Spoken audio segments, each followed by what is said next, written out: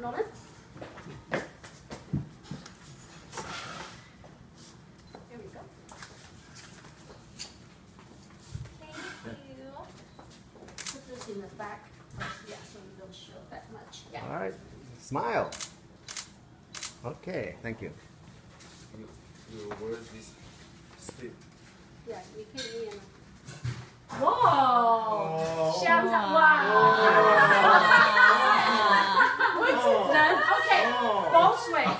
人美茶香 is you're beautiful and the tea is good. It's aromatic. And it's 香茶美人 is aromatic tea beauty. That's quite biased, you know. That's very confused. I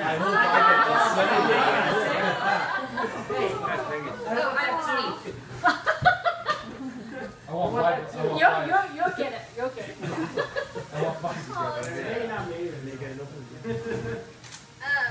Well, thank you so much, everybody, because I have learned obviously so much about tea itself, and especially Taiwan tea. And I've always been an oolong fan. I didn't know why I liked Taiwan oolongs. I just always did.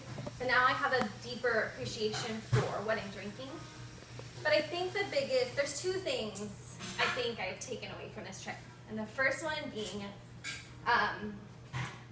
I feel like why I like tea is the conversation and it's the people. So it's the people that I drink tea with makes the tea taste better. It makes my experience consuming the tea that much better. And that's why I got into tea, and it's kind of, you get lost in kind of, as a tea professional, you're gonna get lost in that, why you're drinking tea and why you're here. And I think I've really been able to come back to that it's more of the friendships and the conversation than just the tea. And the tea is the avenue to build those friendships.